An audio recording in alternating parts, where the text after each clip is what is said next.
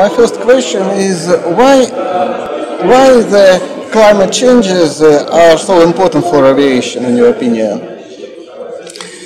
Well, it is part of the global agenda on how we fight climate change, and especially in Central Europe, there's a big concern and also a big emotional debate on what aviation can contribute to fight climate change. I do know that the sector will develop very, very dramatically. So I have no doubt in big growth in aviation. But if we have this big growth, I think we have to responsibly act as a sustainable sector in the end. And innovation takes very long in our sector. There are solutions like biofuel or sustainable fuel, but we have to start now because it takes such a long time and it costs such a huge amount of money. But aviation is responsible for only 2% of the global changes, and even if it doubles, it may be 4%, but not so more. And, yeah, that's true, but it should not be used as an excuse. Yeah? It's the relative portion of this part of mobility will grow.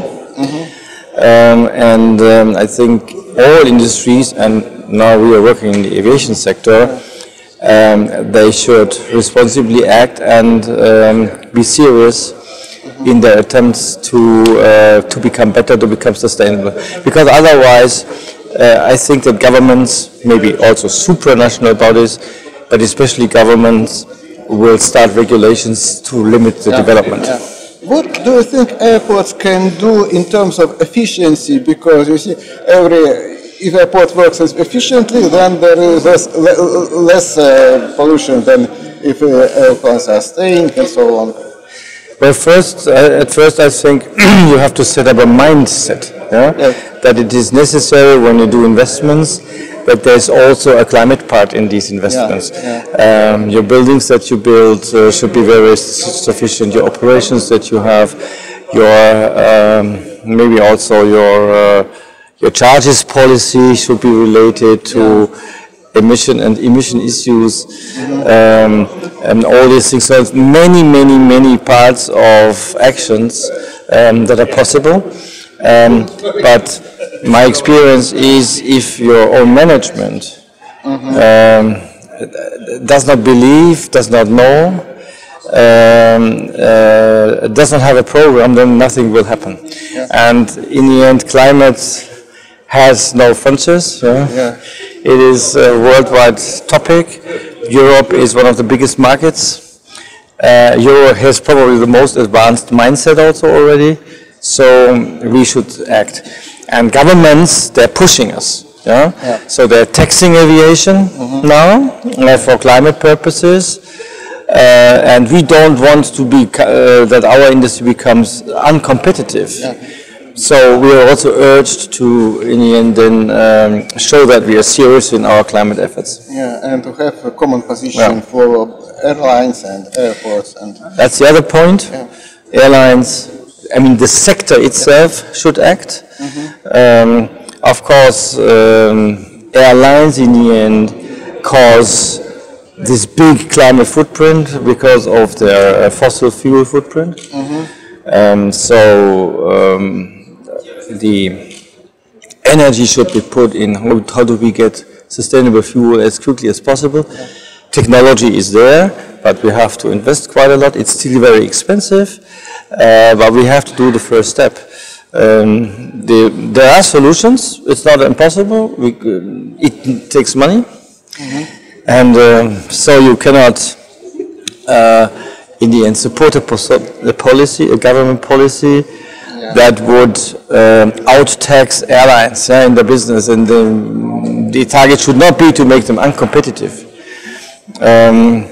So the talk with the governments is very necessary. Don't overdo it. Airlines need a financial basis to invest in climate change. Airports themselves as well. So big airports that are profitable are much better off than smaller airports, which have in the end problems to do what in the end is needed. But the more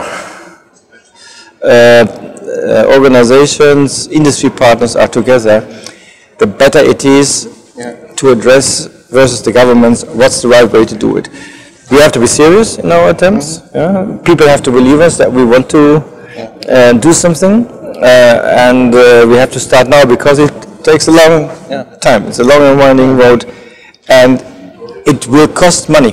So there is no climate action for free. Yeah, that's also a question of mindset. It's also, it's a question of mindset.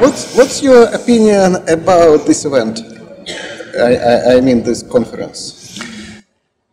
I like to come here, also because it's necessary that Russian organizations, that the Russian aviation sector keeps in touch with the Central European aviation sector, because we have to work together.